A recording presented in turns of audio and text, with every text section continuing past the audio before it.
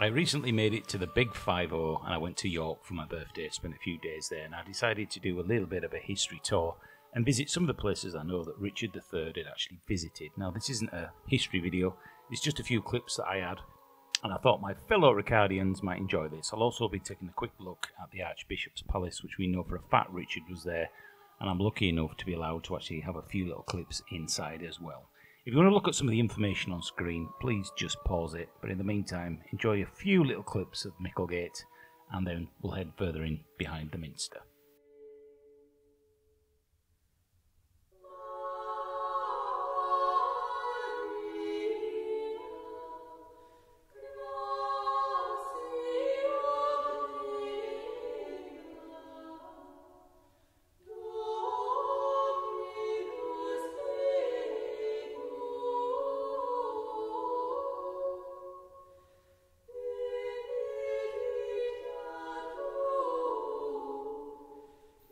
The fact that the Barbican was actually destroyed and brought down really brings a tear to my eye. And there's a strange feeling I get whenever I go to York.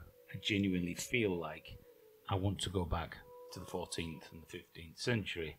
And maybe that's where I was in a previous life. There's such a feeling that you get from York that when I look around and I see the modern shops and vehicles and parts of the medieval walls that have been destroyed in order for society to move in, it brings a tear to my eye.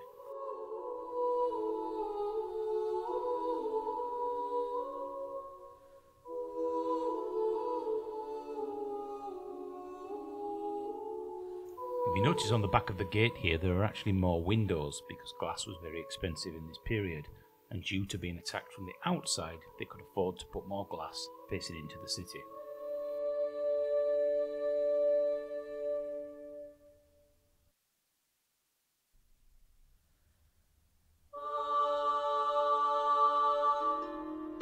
So here we are at the Archbishop's Palace, and such a beautiful small building that many people don't seem to realise is here. It's actually behind the back of the Minster.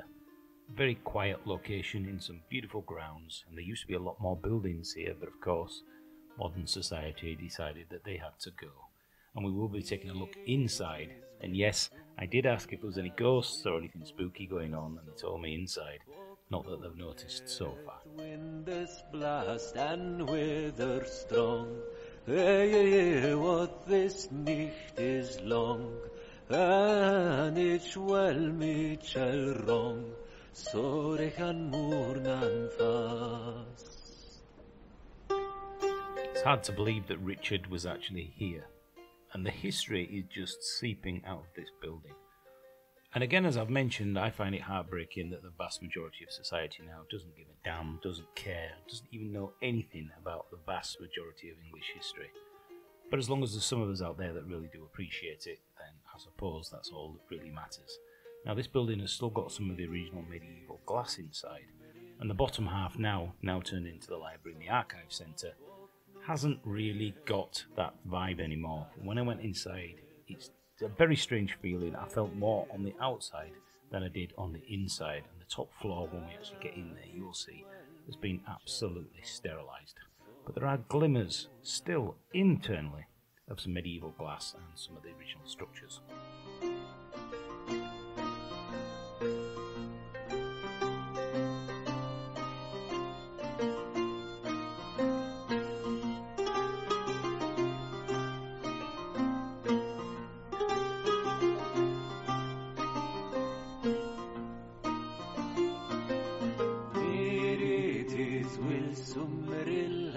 With vocal song, och nu net wind is blast and weather strong. Hey, what this nicht is long, and it's well me shall wrong. So if only these walls and this building could show us and tell us the history that's happened here.